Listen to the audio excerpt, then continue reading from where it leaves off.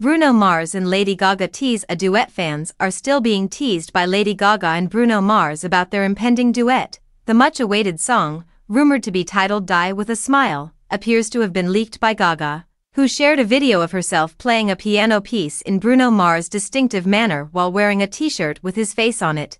The video was uploaded by Bruno to his Instagram story. Bruno performed in Mexico City, and when he posted some photos from the show, Gaga reacted with a range of emojis, which fueled rumors that the two would collaborate. Following her Olympic performance in Paris, Gaga gave street fans a sneak peek at new tracks from her seventh studio album, which is the follow-up to 2020's Chromatica. She hinted at this back in May during a talk about her film Gaga Chromatica Ball. "I have produced and written so many songs. It is completely unlike anything I have ever created.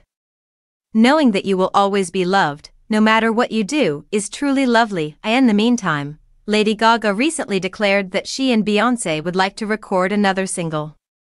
The two superstars collaborated on the song Telephone in 2010, and Lady Gaga also sang on her friend's song Video Phone in 2009. Earlier this year, fans conjectured that the two were working on a follow-up song, and Gaga hinted that it might still happen. "I'd like to pick up the phone whenever Beyoncé calls," she said to Entertainment Tonight. Fans started to speculate in February after Beyoncé's Verizon commercial, which teased new music, debuted during the Super Bowl. They compared the themes of the music video for Telephone and the promo images and videos for Cowboy Carter. Although a new duet might not happen anytime soon, Gaga hinted that her seventh studio album won't be out for too long.